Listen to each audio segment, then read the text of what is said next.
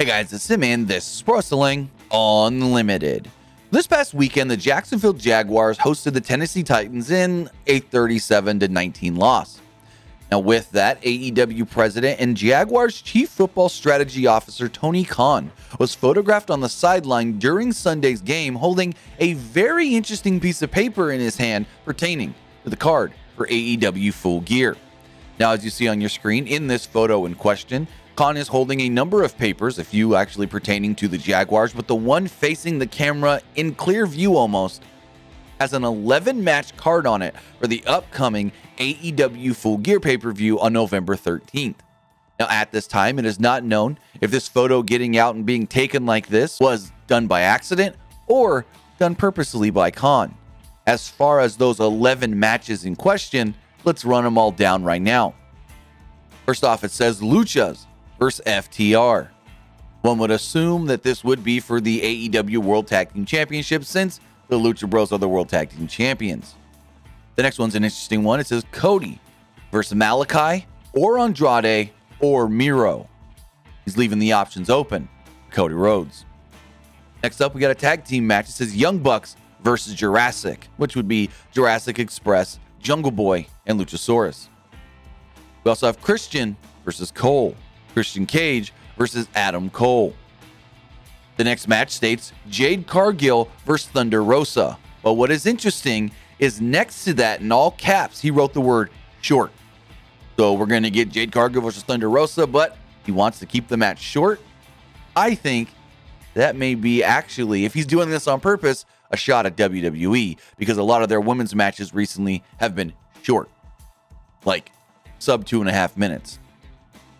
Then in an interesting one, it just says Britt, with no opponent listed for the current AEW Women's World Champion. Going forward, we got a match for Punk versus Wardlow. As everyone would expect, MJF versus Darby. An interesting move, since we're technically seeing the match this week on Rampage. It says Inner Circle versus ATT, which is American Top Team. We're kind of seeing that match this week on Rampage, but maybe this is Inner Circle versus American Top Team without the Men of the Year. The next match states Bryan versus Mox. Now, if I'm spitballing an idea here, Bryan Danielson versus Jon Moxley, this could be the finals of the AEW World Title Eliminator Tournament, where the winner gets themselves a world title shot. And finally, he's got Kenny versus Hangman. Tony Khan did reveal in an interview this week that Kenny vs. Hangman will be taking place on the show and will be for the world title. But with that, there's a lot to look at here with this 11-match card possibly for the AEW Full Gear pay-per-view. Also, another thing to note, the names Hangman, Moxley, American Top Team, and Darby Allin were all circled on this piece of paper. Now again, we do not know if this was done by accident or intentionally by Tony Khan. Yet, if it was done by accident, why would he have this piece of paper at a Jaguars game? One excuse he could say is, well, it was just in my random notebook that I've been using. I've got a notebook. I keep all my notes in it for both the Jaguars and AEW, and didn't realize that that page was showing to a camera.